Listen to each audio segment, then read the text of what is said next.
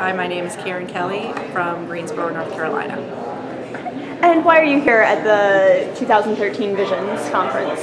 I am here because about 2 years ago my son was diagnosed with retinitis pigmentosa at a very young age, and my husband and I decided that this organization would be a worthwhile place to spend our time and our money. And what does FFB mean to you? FFB for me means hope for the future for my son. It also means support as we navigate the world of raising a child who is visually impaired. Blindness is not new to our family. My husband has RP. He's the third generation, so we're familiar with what it means to be blind, but raising a child, it's just different. And so we just needed a place to reach out and have support and people who are like us.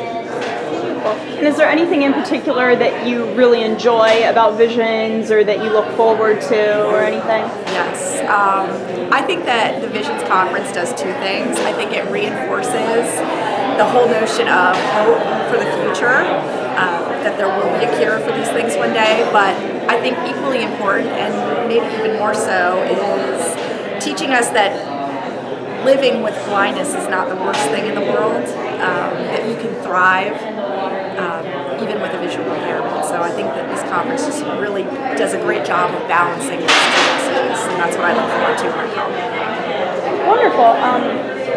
Have you done anything for the Power of Three pledge at all yet, or do you have something in mind?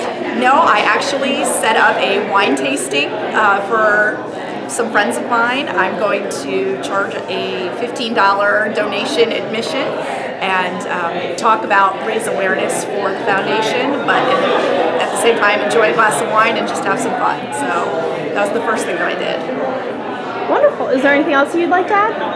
Just happy to be here, and I look forward to attending future conferences. Perfect. Thank you so much.